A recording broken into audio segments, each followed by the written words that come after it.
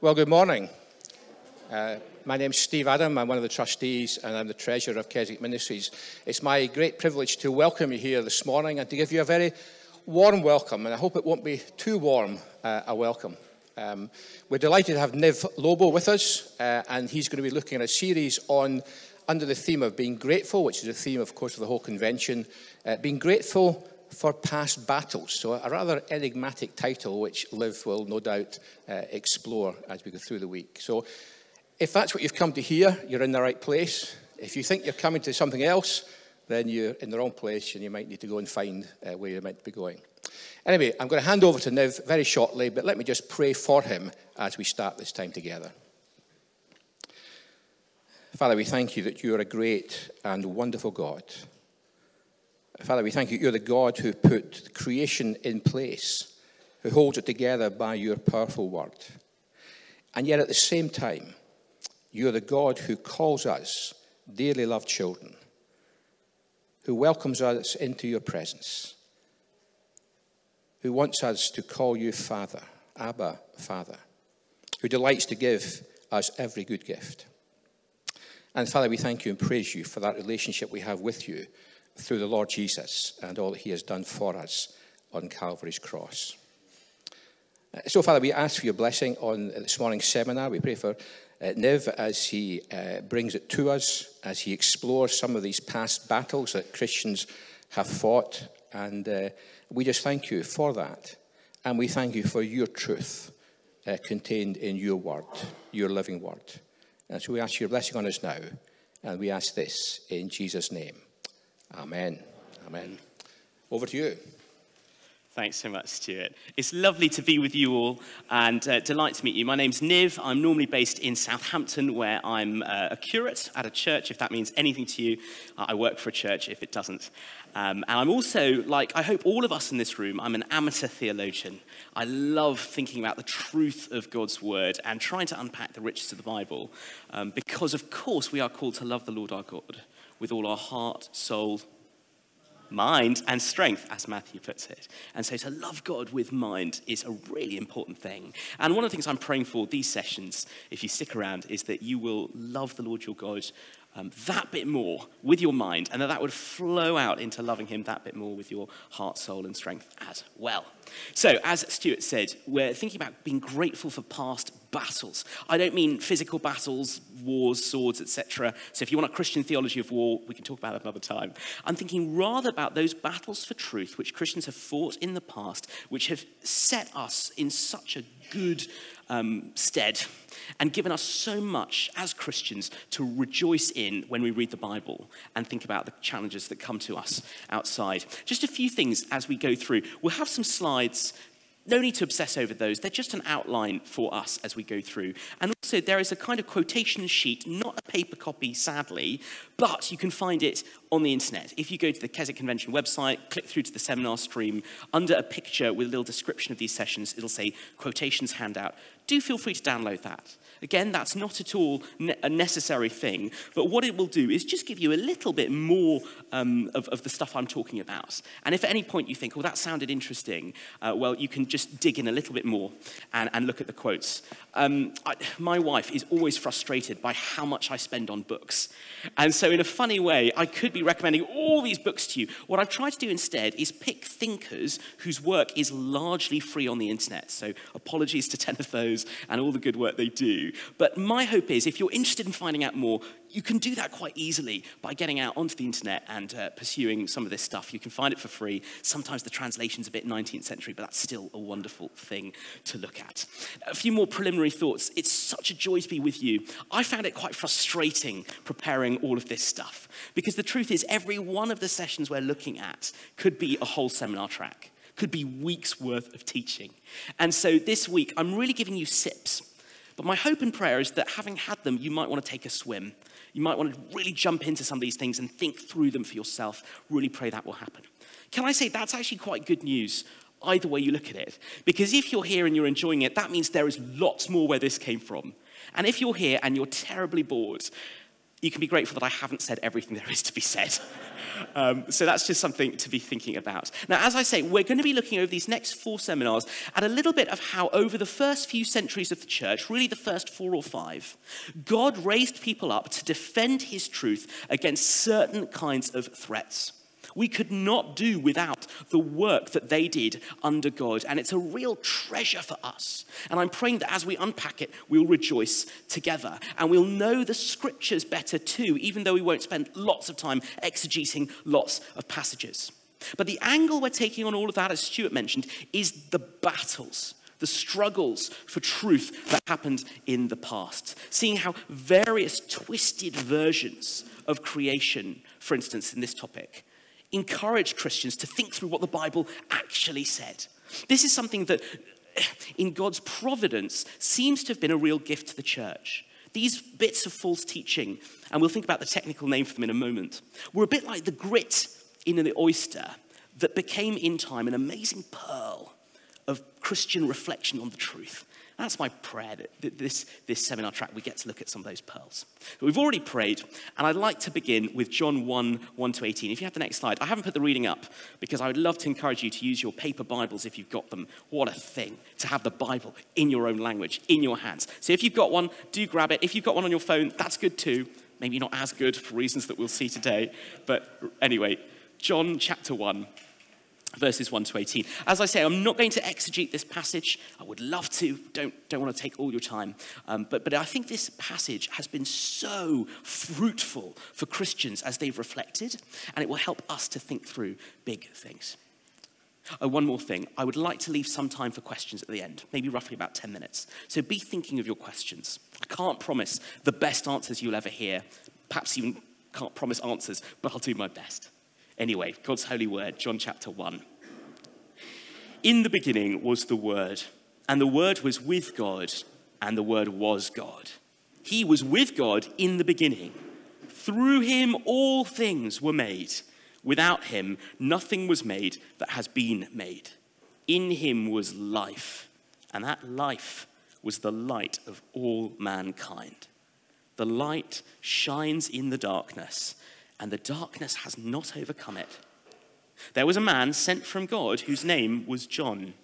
He came as a witness to testify concerning that light, so that through him all might believe. He himself was not the light. He came only as a witness to the light. The true light that gives light to everyone was coming into the world.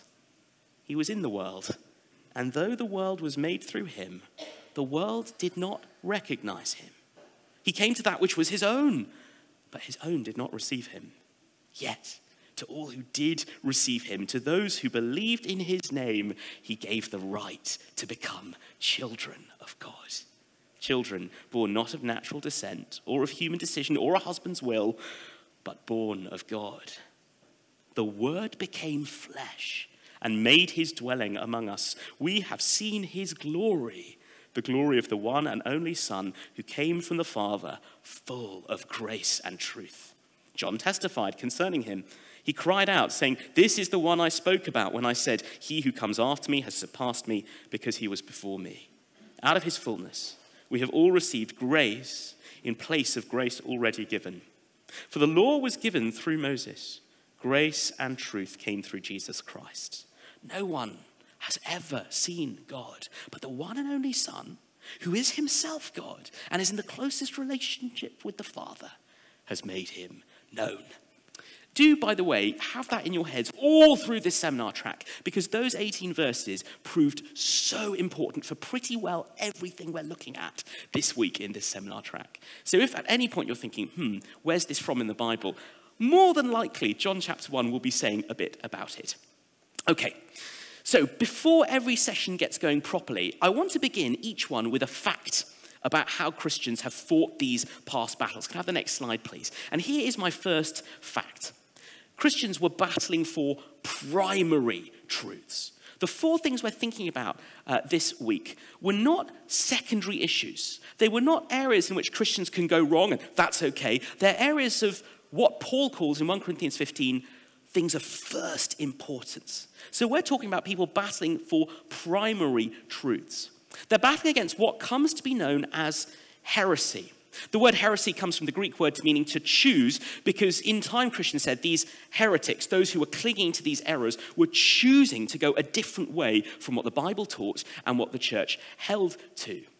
Now, I used to work with students in Christian unions, and I loved it. But one of the things that was particularly precious about that was seeing Christians from very different churches gathered together to be on mission together. Amazing. One of the downsides of that was the friendly banter between different kinds of churches that at times reflected the worst of our prejudices. And one of the things I hated is when Christians would call other Christians who disagreed with them heretics. Usually friendly, sometimes not. But, if you disagree with what I think about the Holy Spirit, heretic. If you disagree with what I think about the role of women in church, heretic. And that is unacceptable. I always hated when people said that. Because heresy is not just being wrong about something, it's very specific. Heresies were things that were specifically condemned by the church as unacceptable, as needing to be excluded so that people could believe in Jesus at all. So it's very wrong to call something a heresy when it's just a mistake. Heresy is much more specific than that. Here's a worked example. I have a 3-month-old daughter called Maria, and I'm very, very excited to bring her for baptism in church, as I believe the scriptures teach. But if my wife and I went to a Baptist church, we couldn't do that, because that's not what Baptist churches believe the scriptures teach. Now, one of us is wrong on that. But whoever it is, neither of us is a heretic. That question of who gets baptized when is not a thing of first importance. Baptism is a thing of first importance. But the question about mode and the age of those who come to be baptized, that's something on which Christians can disagree. There are lots of things like that on which Christians disagree. And we can argue, we can debate, but they ultimately are not things of first importance. And so the things we're looking at this week are actually far, far deeper. They're things where if we no longer agree on it, then actually one of us is wrong in a way that cuts us off from Jesus. That's what we're thinking about. We're battling for primary truths, things that Christians had to exclude as completely wrong. And here's the other thing. We're not also talking about, other religions. Of course, other religions, to the extent that they contradict what Jesus teaches, are wrong. But heretics aren't that either. The problem about heresy, the reason why these battles were so fierce, is that these were internal threats. These were people holding Bibles in their hands, saying, we as Christians want to tell you X. That made it a much, much greater danger, because it meant that people had to wrestle from the scriptures with people who thought that they were Christians, but actually in so many ways were leading people away from Jesus. So that's our first fact to think about. These are battles for primary truths. Let's dig into the topic at hand today, which I've called creation, God, and everything else. Can we have the next slide, please? Now, from the very beginning, Christianity has always had a real emphasis on the goodness of creation. That's something we share with Judaism because of the Old Testament, which is in our Bibles and which for them is the Hebrew Bible. So from the very beginning, Christians have believed that creation is God's handiwork. It is a good thing from God. We are ourselves creatures. And actually that came out of John 1. What were the very first words of John 1:1? In the beginning. Where else do you hear that in the Bible? Genesis 1. Brilliant. Keswick crowd, you guys know. That's the point that being made there is that John 1 is actually a fulfillment and continuation and climax of what's going on in Genesis 1. Christians have always believed that. So by starting his gospel in the beginning, John is saying the story I'm about to tell you about Jesus is the story of the fulfillment and redemption of God's creation. It's the story that begins in Genesis 1 coming to fruition in Jesus. He, the Word, is the one through whom all things were made. We heard that in the passage as well. He is the God who created all things, coming into his own creation so that he can redeem it and restore it, so that he can save it, if you like, from the inside. Now, I hope that all sounds really basic to you. But actually, in the ancient world, and particularly among the non-Jewish people that Christianity began to encounter, pagan Greeks and Romans, that was very hard to stomach. Everything I just said about creation being the work of God, there only being one God, and creation being good was really, really implausible. In the classical mind, creation was not actually particularly exciting or good. Lots of different philosophies and religious backgrounds abounded in that time. But many of them had, as a kind of shared belief, the idea that creation is not the most exciting thing going on. Physical reality, matter, it was not actually where the action was going to happen. It was very hard for people to believe in that. But before we really tackle their hang-ups, it's worth thinking about one of our hang-ups. Be honest, when you came to this seminar and heard it was about creation, what did you expect it would be about? So often when I talk to Christians about creation, and particularly about the battles around truth, we're all thinking about creation or evolution. We're all thinking billions and billions of years or not that long, a young earth and only a few thousand years. It seems impossible for us to even think about creation without going to that particular battleground. And the truth is that, I believe, is one of those areas where really godly Christians seem to disagree. I know very godly Christians who passionately believe things at one end of that spectrum and godly Christians who believe things at the other too. And I'm not planning on addressing any of that. So if you have any questions about that, I'm so not your person for that. I'm told last year John Wyatt did some seminars and one of those dealt with it. So if you're here desperate to wrestle with creation and evolution, please go look up those talks. We're not thinking about that today. But can I say that actually, if you're in that situation, then you really need to consider some of the things we're thinking about today. Because the truth is that the fact we can only think about creation versus evolution is a reflection of our own prejudices, but also how locked in we are to a very modern question. Obviously, the creation-evolution question only really gets going in the 19th century. The truth is, for most of Christian history, that was not the big question that people had when they thought about creation. They were thinking about something else. So there's a weakness in our understanding because we primarily think of creation as an event. It's something that happened, and we want to know when. We want to know how. Now, of course, creation was an event. We believe that. In the beginning, God created the heavens and the earth. Yes. But it's not just an event. Before anything else, creation is an action of God by which he makes and upholds all things. And so when we're thinking about creation, actually what we're talking about is a relationship between God the Creator and everything else. The God who made everything and everything that he made. And this is really important to get. There is a clear distinction between the two. This is what so many of the battles we're about to think about were orbiting. Is God part of the creation he made? And Christians had to say, no, he isn't. They had to fight to defend an understanding of God that is separate from creation. Not separate because of hostility, but separate because he is not like the things he made. He is fundamentally different from his creation because he is its creator. So I just want to spend a little bit of time on that.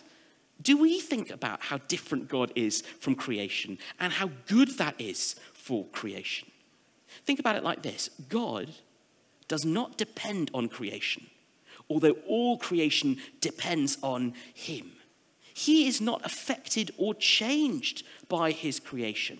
Although, of course, everything that happens in creation is a result of his will. He is never in competition with his creation.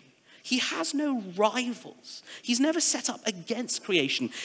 God never needs to take away from creation so that he can be more. He's not a black hole needing to suck things away in order to be great. He's like a fountain that never stops flowing with life and goodness for his world. His power, therefore, never limits creation so that he can be powerful. Rather, it empowers everything else so that it can be what he's called it to be. Now, this is going to be a little bit of hard work for us to think through, but what it means is that God does not share space with creation. He is not an object in the universe, not a very far away object. He's not like that. He is not the biggest, best, and most thing in creation because he's not in creation.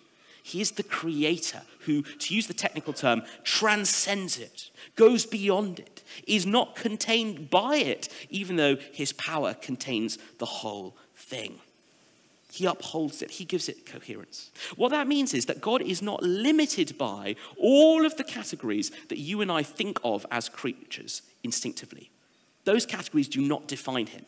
Time and space, change, decay. None of these things can define God because he is the creator, outside of time, therefore eternal, outside of space, and therefore omnipresent. All of these different things. To give you another example, it belongs to created reality to be composite, to be made up of bits, divisible elements. To get really technical, not just the fact that you're made up of like physical atoms, but also the fact that you're made up of a soul and a body, a union of the invisible spiritual thing and a physical thing. So everything in creation is made up of stuff. But we deny that when it comes to God. He is not made up of anything. There are no bits in him that you could pull apart. He is entirely himself. His existence is the same as his essence. And if that is just too technical, don't worry about it. The point is, he has fullness of life, and there are no bits in him. As I said, I'm part of the Church of England, and so I thought I'd quote some of the Church of England's doctrinal standards. And you may not know that it has doctrinal standards, but it does. And there's one of them called the 39 Articles, and it's on your quote sheet. One of the things that comes from that, and the very first one, is an understanding of who God is. And we get the definition that he is without body, parts, or passions. Great little summary of what God is like. You can't contain him physically, no body. He's not made up of stuff, no parts, and without passions. We could talk about this a lot in the Q&A, so come back to me if you have more questions about what that means. But what it means is that God is never acted on and changed by anyone else. His life is not contingent on what happens outside of him, right? Without bodies, parts, or passions. What that means is God is not us but bigger. He's not you but more. He's other than you as your maker, which is so important to get our head around. How would it change your prayer life if you didn't think, I'm talking to basically me but bigger, but instead thought, no, I'm talking to the one who anchors reality and who can do more than I ask or imagine because he's not like me. So God is intimately involved with creation, but utterly different from it. And none of those differences make creation less. They make creation what it is. They mean that the goodness of creation flows from the goodness of God, who made it and gives it wholeness and integrity, and can do that because he's not an object in it. Just pause on this for a moment. I was having coffee with a friend a week ago, and they were telling me how hard they find it to get their head around whether God really loves them. They made this point. They said, well, look, I know Jesus died for me, but surely he did that for God's glory, right? That's why God does anything, to glorify himself. And so if it's for God's glory, then surely I have nothing to do with it. Surely it's not about me at all, which I think is quite an understandable point of view. If, like my friend, you've read, some of the books he's read, you're so amazed by the way God does things for his own glory that you might think, so I don't have a place in that. But I had to share with him that his mistake was that he was acting as if God and human beings shared space. As if the thing that God does for his own glory has to therefore, by definition, not be about us. That's not true. Because God is our creator, when he acts for his own glory, that is always for our good. Little biblical detour. First miracle, well, he doesn't call it a miracle. First sign Jesus does in John's gospel is in chapter 2. And at the end of it, we read that the first of the signs Jesus did in Cana of Galilee was to show his own glory. Now, just shout out, what was that miracle he did in Cana of Galilee? Water into wine. Isn't that fascinating? The thing that glorifies Jesus, that shows his glory, is a bunch of people with wine in their hands, wine that overflows, wine that is delicious. God's glory does not diminish you. When God acts for his own glory, it will always be for our good. Yes, it will cut across the sin, the idolatry, but it will always be for our good. We wouldn't know that if we had a wrong view of creation. If we thought that God shared space with us, then if he did something for his glory, then almost by definition, that means less for us. Not at all. His glory is always for our good. And in fact, we'll think about that again when we come to look at a really wonderful Christian called Irenaeus. We'll talk about him in a moment. Next slide, please. So going back to the early Christians, and particularly the first 2 and a bit centuries of the church, this was the prevailing classical view, that matter doesn't really matter. A lot of the heresies I'm about to talk about attacked the goodness and importance of creation. Now, like I say, that doesn't square with the Bible at all. That actually, Genesis 1 tells you everything you need to know. John 1 says that that's what Christians believe God is redeeming. But it was attractive because there was a real squeamishness about physical reality in the ancient world. There was a sense that physical matter was just not at all as important. That the invisible bits of creation were much more valuable than the visible bits. And actually, I think maybe you can understand the beauty of that. Anyone read Plato? Read Plato as he talks about things like logic and maths, and you start thinking to yourself, wow, that's really beautiful. It's easy for a moment to think, yes, this invisible world of pure thought, maths, logic, surely that's where all the action is. And as a result, a family of heresies came up which just could not take John 1:14 seriously. The idea that the Word became flesh and made his dwelling among us. Now, you might know that the word for word in John 1 is the Greek word logos. And we see that in lots of English words like biology or logic. It's a word that we kind of throw around without really knowing it. And so when John is writing about the logos, he's using a word that the ancient philosophers, the Stoics, the pagan Greeks, talked about a lot. For them, the logos was the theory of everything, the undergirding rational principle of reality. And so if you imagine a pagan Greek person sitting there maybe, listening to John 1 as I read it, they would have loved the start of it probably. They'd have been like, yeah, in the beginning was the Word. I believe in a logos, a theory of everything that explains everything. I believe that everything that was made was structured by that. They'd have been nodding furiously for the first few verses. But they would have been shaking their heads in disbelief by the time we got to verse 14. The idea that logos is not just an impersonal theory of everything, but a personal God, that would have been a shock. But even worse, that God, who is above and beyond all things, chooses to step into his creation as part of his creation. They would have thought, no, that's insane. That's crazy. Why would you think that the God behind everything would sully himself with matter? And so actually, a lot of people struggle with the idea that Jesus came in flesh and blood.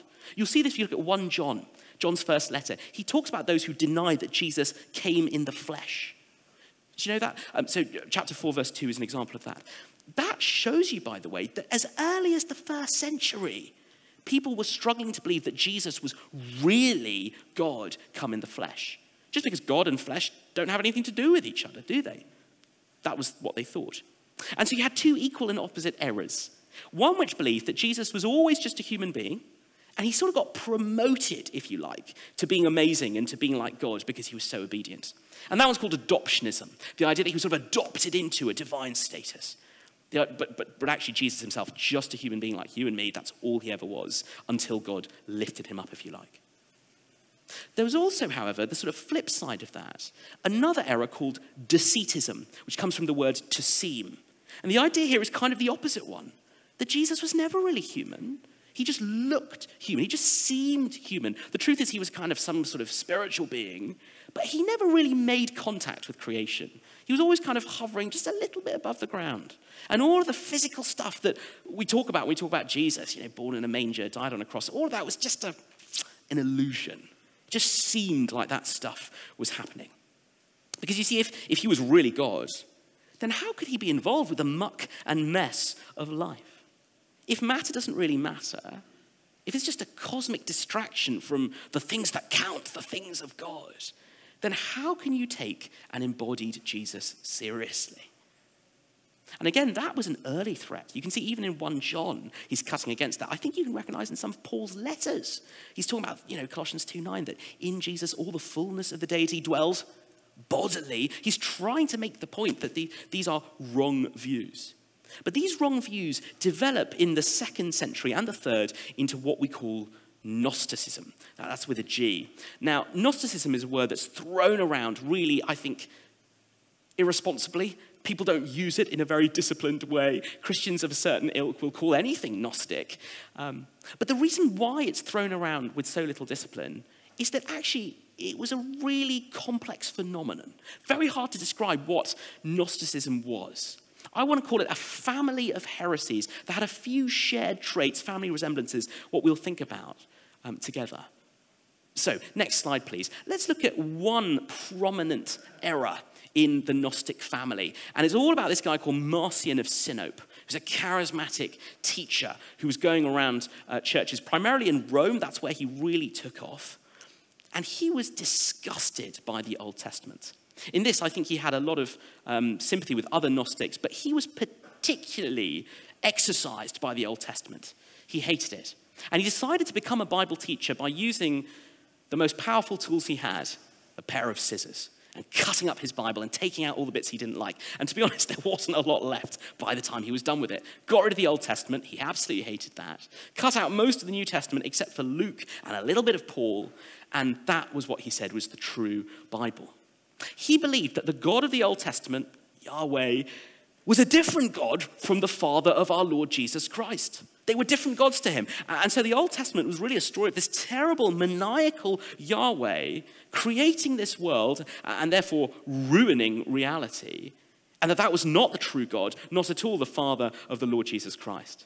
And he wrote a work called The Antitheses, where he tried to show contradictions between the Old Testament and the New.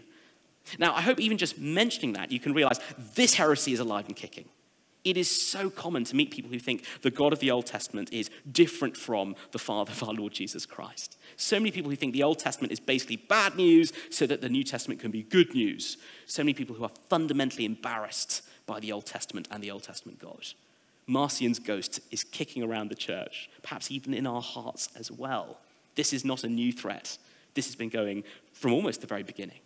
Now, in Marcion's mind, you were saved from creation. And that means that the soul which listens to Marcion and learns his teaching can attain salvation, but your body will always be doomed. Your body is the bit of you that belongs to a fundamentally unworthy thing, physical creation. And so creation is something you are saved from. Eternal life is about escaping creation. If you want to be saved, get out of creation. So many Gnostics believe that. Marcion believed that too. And did you know Marcion was actually a sort of backhanded gift to the church because his pair of scissors in the Bible was so threatening to Christians that the earliest accounts we have of what books are actually in the Bible seem to have come up because of him. Because Christians had to say, no, you can't do that, Marcion. You can't get rid of that one. No, John's Gospel is in the Bible. No, the Old Testament is in the Bible. They had to do that because Marcion came around saying they aren't. Just a little pause there. People often talk about, the Bible was put together very late. And I don't think that's actually true. I just think we don't know what books were in the Bible from the very beginning because we didn't have to. That was the Bible. Christians went, yeah, this one was written by Matthew. Matthew's Gospel, easy. We only start finding out when people start taking bits out of it. So when people say to you, the books of the Bible, they were put together very late, hundreds of years, that's actually not true. No, rather, what's later is official recognition of the books that were already there. The problem with Marcion, by the way, is that he's acting as if he's a Bible writer. The Bible writers, like Luke or Matthew, did go looking at other bits of the gospel, other eyewitness sources, and kind of make a collage which becomes the gospel that you read. But they had the authority to do that, early Christians said, because they were eyewitnesses most of the time. They were dealing with eyewitness sources. So Christians said, what about you, Marcion? Where's your authority? Of course, he didn't have any. It was his own desire to get rid of the Old Testament God and to cut down on creation. Next slide, please. Right, so Marcion and his little movement was really threatening and powerful. Lots of Christians opposed him, and praise the Lord, he was basically kicked out. But like I say, he's representative of many other schools of Gnostic thought, and we call these Gnostic. He had an attitude to Scripture that was kind of unique because he hated the Old Testament. What you find is that other Gnostics basically used the Bible in a different way. They didn't all try to get rid of the Old Testament. Instead, they tried to promise a secret knowledge, and the word Gnosticism, gnosis, means knowledge, that meant that you could read the Bible differently. We'll think about that in a little bit. Now, it's very hard to sum up Gnosticism fairly for a couple of reasons. Firstly, Gnosticism was secret. A lot of the Gnostics went to normal churches. That's been quite scary. Can you imagine you go to church on a Sunday and you don't know if the people in the pews, the people around you, belong to this incredibly scary, I guess you'd say, cult. The whole point of Gnosticism is that it was secret knowledge. And so people would go to church and look like real Christians, but have their Gnosticism going on under the surface. It's quite hard for us after many centuries to get to what they believed, when so much of what they believed was secret. For another point, though, most of the time, for many centuries, we've only known about Gnosticism through the critics, through Christians who said, this is what Gnostics believe, and it's terrible.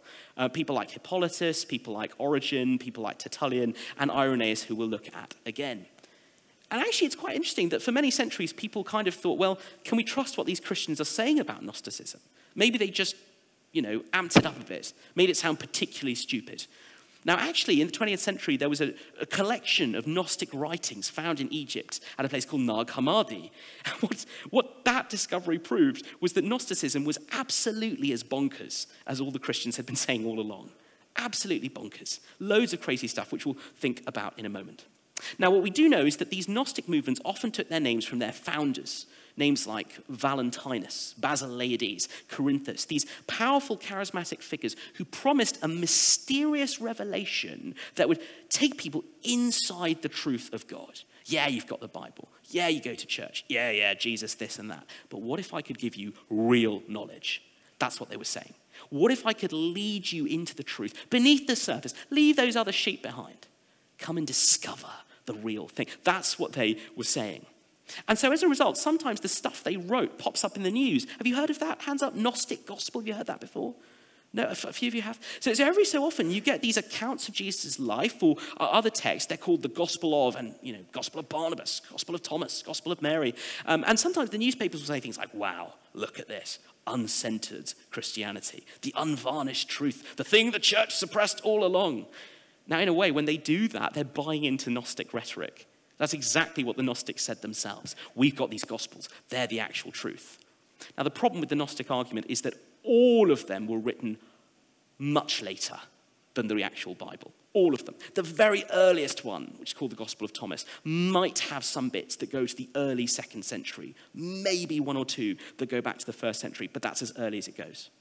All of the actual Gospels were written well before the end of the 1st century. So the reason why you don't believe in Gnostic Gospels and aren't reading them in church is just good history. These things were written hundreds of years later than Jesus. Why on earth would you take them seriously as historical sources? Now, if you ever do read these texts, which, if you're ever really bored, you might want to, you'll find them bizarre. They will not look anything like the Bible books you've read before. And that's because the Gnostics did a really interesting thing with their own writings. What they did was they took words from the Bible, like the word, logos, or God, or Father, or light, or wisdom, Sophia, or fullness, pleroma. And they take all these words, which you will find in the Bible, but then they basically butchered them by creating a different mythology in which all of those things became characters. If this means anything to you, they were basically writing terrible fan fiction of the Bible. And so what you'll find is that they're writing these things in which all of these characters are doing various bits. Some of them are making this bit of creation, the other one's making another one. They're all basically, though, saying that creation is the work of a divine power gone rogue. Salvation is the thing that happens when you are rescued from that. Now, in that understanding, creation is unstable. The physical world of bodies is the lowest rung of everything there could be. And salvation, again, is about escaping from it. Now, what do you make of that? If you were around, you'd say, hang on, none of this is in the Bible.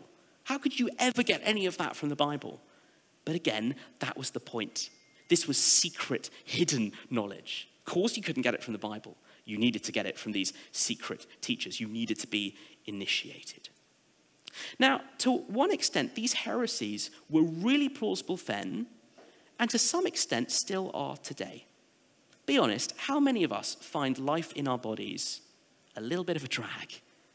How many of us find as we get older that our bodies are enemies rather than friends?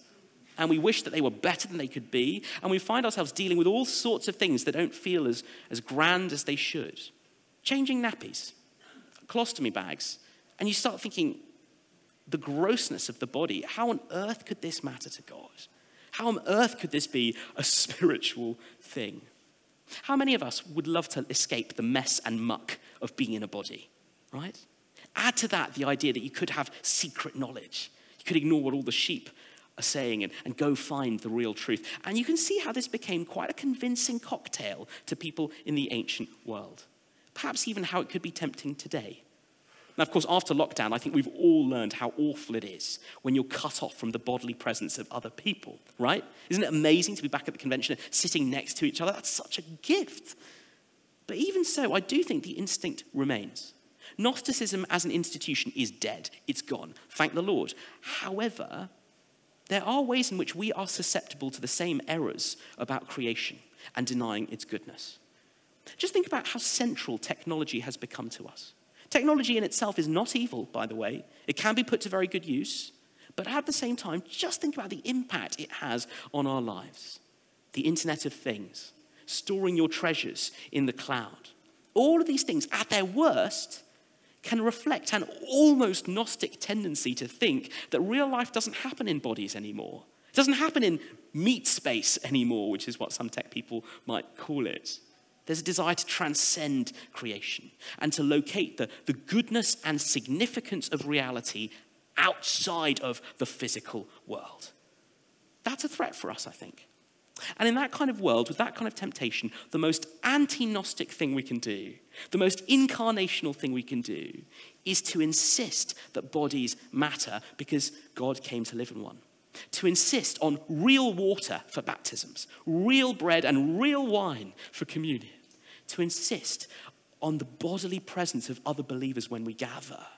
To say that church on a screen, although it had to happen for a few months, has never been what ought to have been church. That the bodily presence of other believers is non-negotiable when it comes to enjoying the riches of God. Here's another takeaway. It means we can't just live on our favorite preacher that we download. Right? If we're Gnostics, that's all right. Get your MP3 from, John Piper or whatever, and that could be fine. But only if you're a Gnostic. If you believe in the goodness of creation, it matters that you hear the Bible opened up in the gathering of believers by a pastor who you can see and who can see you and knows you and you know them. That's an anti-Gnostic instinct. And as we close, I think we can respond and learn how to respond better by looking at how ancient Christians did. Can I have the next slide, please? Thinking finally about one of my favorite Christians in church history, a guy called Irenaeus of Lyons. He had a fascinating background. He himself seems to have had a mysterious connection to the apostles. He, when he was very young, sat at the feet of a guy called Polycarp, who was a bishop of Smyrna. And Polycarp knew the apostle John. So for Irenaeus, this was not abstract. And he was so worked up by the Gnostic threats that he encountered. Others spoke about this heresy too. I mentioned some of them earlier. But Irenaeus is wonderfully helpful. We've got two works from him. A very short one called The Demonstration of the Apostolic Preaching, and a massive one called Against the Heresies. Both of them are fascinating. Wish we could spend longer on him. We'll have time for questions in a bit. But let me share 3 ways, I've put them up there, that I think Irenaeus can be a huge blessing to us. Firstly, Irenaeus brings together creation and salvation when he's talking about the gospel. When Irenaeus does evangelism, he's always bringing together the truth that the God who created everything stepped into his creation in Jesus. It's not that creation happened there and then salvation happens here. They are one and the same work of one and the same God. And the fancy word for that is recapitulation. The Greek, anakathaliosis. The idea being that in Jesus, God recapitulates, gathers into one everything he's made, everything he's created, so that in Jesus he can restore it. That means that Jesus can be everything Adam was made to be, but failed to be. Everything Israel was made to be, but failed to be. And therefore, this is the good bit, instead of salvation being from creation, salvation happens in creation and of creation. Because it happens in Jesus, the Word made flesh. Let me read a slightly lengthy quote. It's in your quotation handout as well. Irenaeus says, "The Word has saved that which really was created, has saved humanity which had perished, effecting by means of himself the communion which should be held with it, i.e. reconnecting it to God, and seeking out its salvation. But the thing which had perished possessed flesh and blood. For the Lord, taking the dust from the earth, this is Genesis 2, molded man. And it was upon his behalf that all the dispensation of the Lord took place. Jesus, he had himself, therefore, flesh and blood, recapitulating in himself not another, but the original handiwork of the Father, seeking out that thing which had perished. Do we get what Irenaeus is saying there? Yes, because we are flesh and blood creatures, Jesus had to be flesh and blood for us so that he could save us as we really are. Not just save our spiritual soul bits, but who we are, soul and body. And that means that salvation in Jesus is not a drastic plan B, creation, went wrong, parachute Jesus in. No, Jesus is coming to save plan A. He is created, even as we are created, and through his resurrection becomes the new creation which one day all of us in him will be. To use a later slogan of the church, grace never destroys nature, it perfects it. It redeems it. Second thing, Irenaeus teaches us to be careful Bible readers. He spends a lot of time showing how the Gnostic heresies abuse the Bible. Talks about how Marcion mutilates and dismembers the Bible. And Irenaeus says we cannot do that. We have to make sense of the scripture as it's given. But here's one area where I think Irenaeus can really help us. He doesn't think that the best way to read Bible is to find isolated verses as kind of proof texts. He thinks that you've got to read it with a sense of the whole Bible story. He says you've got to know the mind of Scripture, the one story it's telling, and that story is the story of Jesus. He talks about how the Bible is like a mosaic, made up of lots of different parts, arranged by God to show the image of the King, Jesus. But what false teaching always does is it rearranges the tiles to look like something else. Irenaeus says a dog or a fox. And he says you've got to have the mind of Scripture in your mind so that you can spot the wrong arrangement of Scripture. And you can see when people are giving you less than Jesus. Isn't that a wonderful thing to believe? That we don't just take verses here and there out of context, but read the whole Scriptures as telling us one story, the story of our King. Third, Irenaeus underlines the gift of the church, the gift of fellow believers and what they stood for.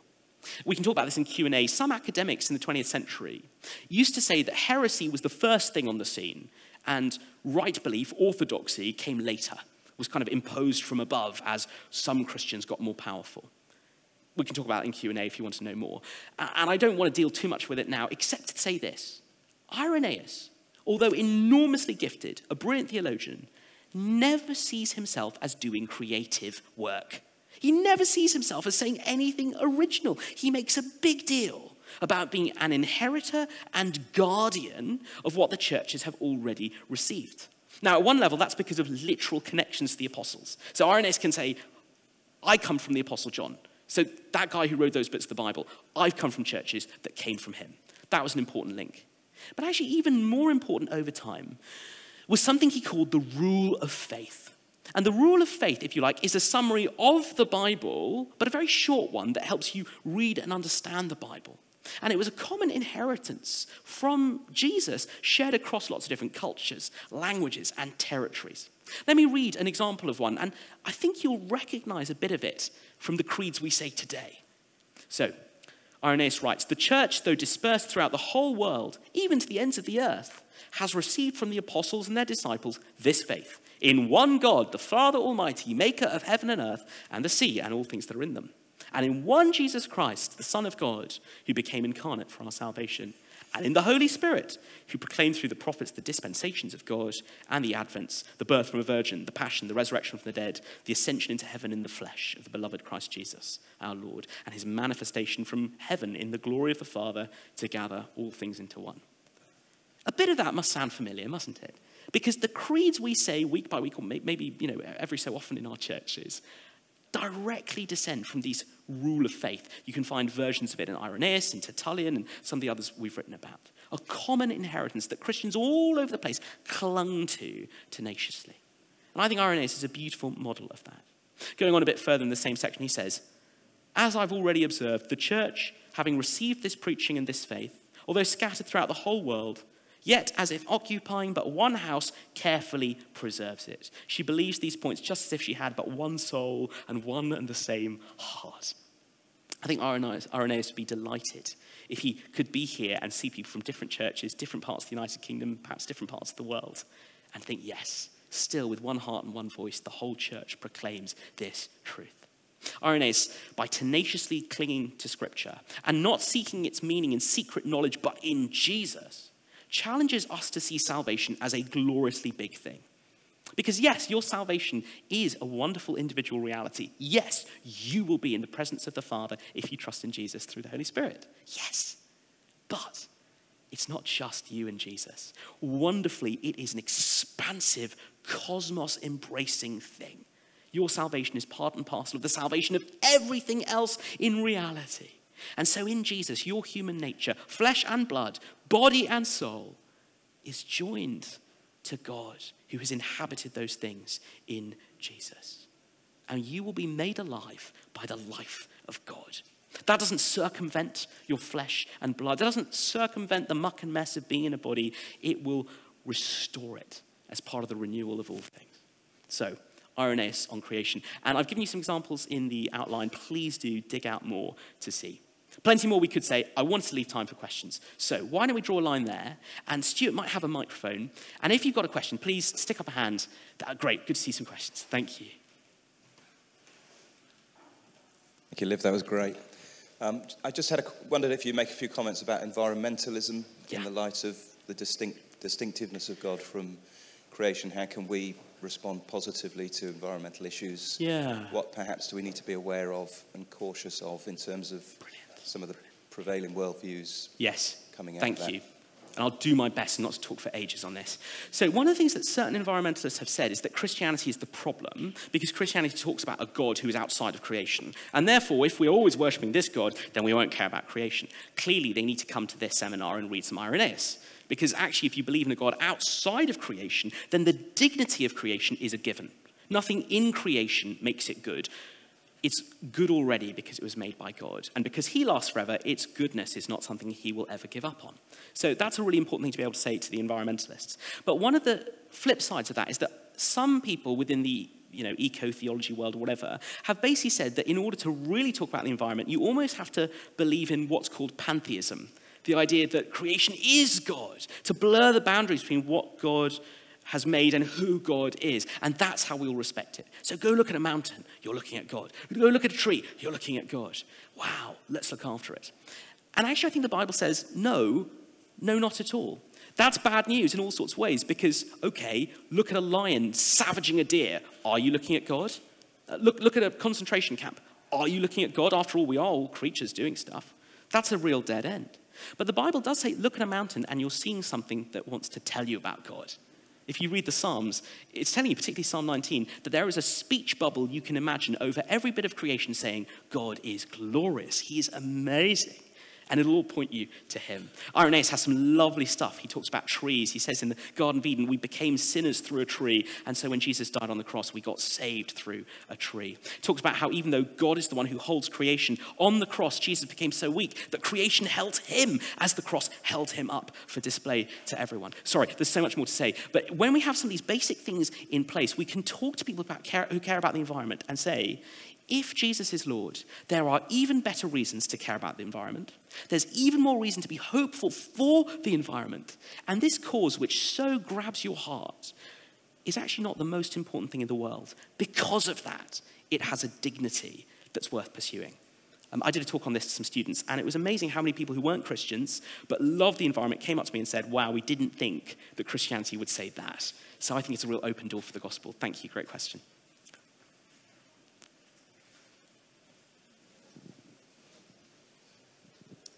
Thank you very much. Will we get your slides with the quotation? You absolutely can, if Brilliant. you want. I think, because I don't know if I can send it via Keswick, I think the best thing to do is if you come to me and tell me an email address, I'll make sure I send them over. Brilliant. Mine was also along the environment thing, because I just felt so encouraged at the high status you're giving to the whole of creation. However, I still find many Christians, evangelical Christians, have demoted creation without realizing it, and therefore think you've got to be green to be interested in climate change and the environment. For me, it is integral to the whole of being an evangelical Christian. So thank you for that. But could you please carry on saying to Christians, We're not just about saving souls. It is the whole of creation that God loves. Yeah. And it's the whole of creation that is groaning and waiting for salvation. Thank you. So let's all as Christians take seriously climate change, because particularly John 3:16, it says, "For God so loved the cosmos." Not the people, the cosmos. He loves his whole creation. So thank you very much. Thank you so much for that. The key thing is, let's be biblical. Let's say what the Bible says. And I think that will mean a commitment to steward creation like we were created to do. Thank you. Yeah, thank you. You mentioned about Irenaeus talking about how grace perfects nature, and that applies to the whole created order. Sorry, let me pause there. He never actually says that. That's a later slogan that I think is a good summary of what he's saying. Okay. But sorry, just... Yeah. Yeah, thank you. That's great. Thank you. Did he say, or does that tradition say anything about not just the created order in terms of things and our role in relation to the environment we just discussed, but in relation to human culture, what human beings do with creation?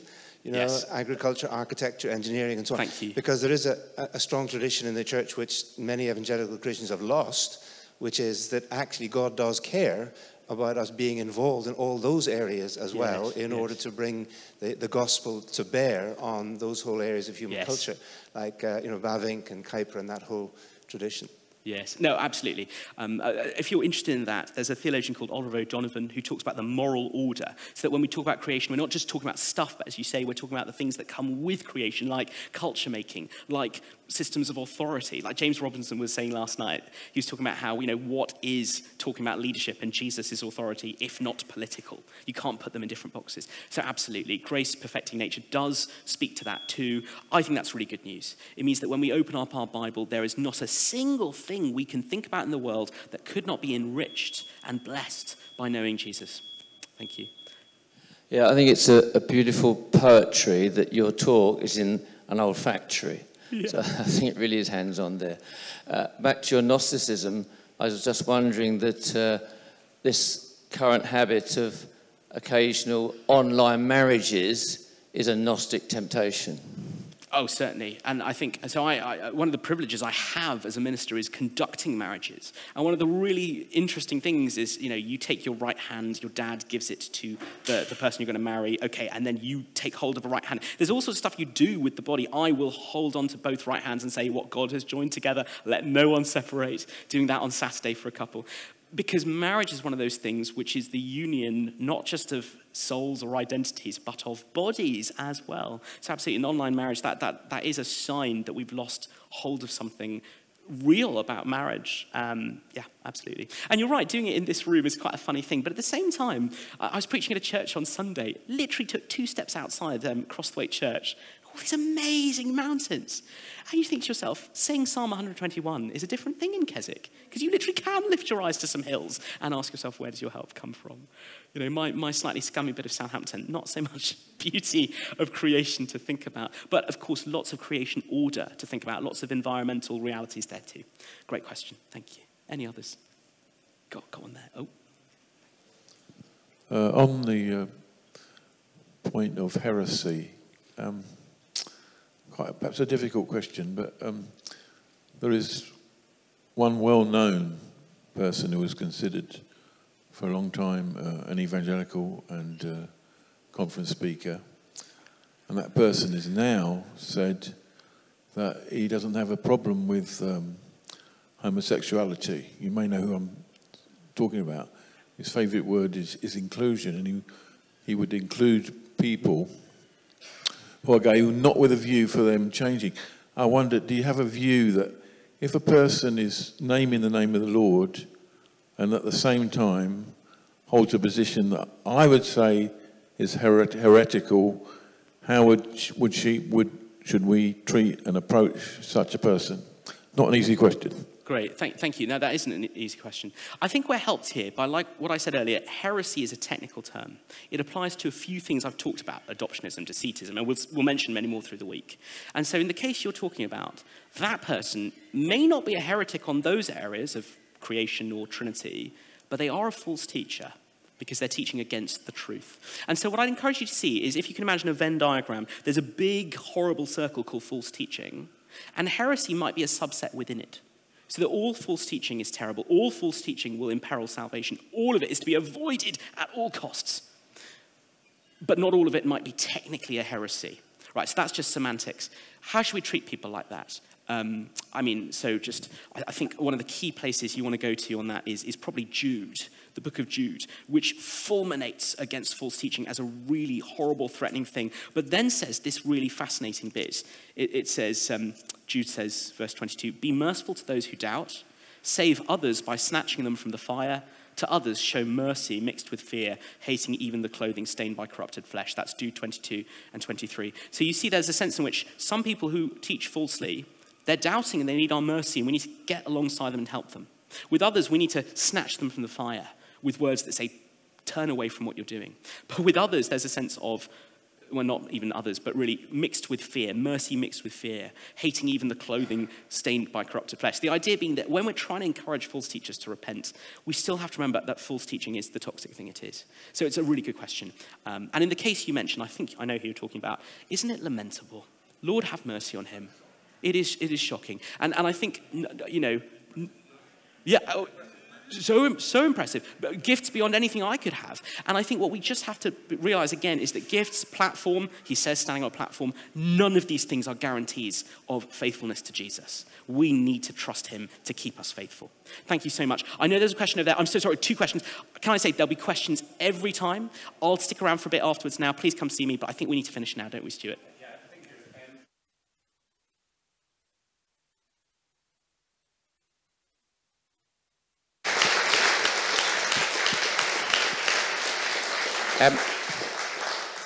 Same time tomorrow, same place, and don't forget 11:15 this morning, the Bible reading in the main tent with Alistair Begg. Thank you very much indeed. Thank you.